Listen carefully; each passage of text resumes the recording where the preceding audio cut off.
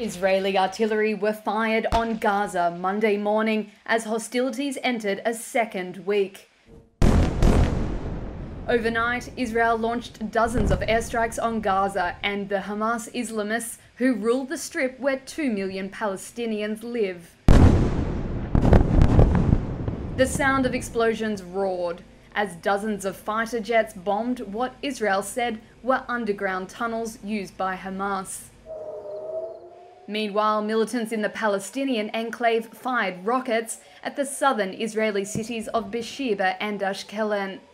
Israeli aircraft struck 9 residences belonging to high-ranking Hamas commanders, the military said.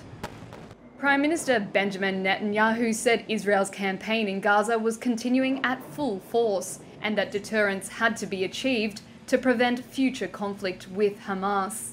U.S. President Joe Biden said his administration was working with all parties to achieve sustained calm.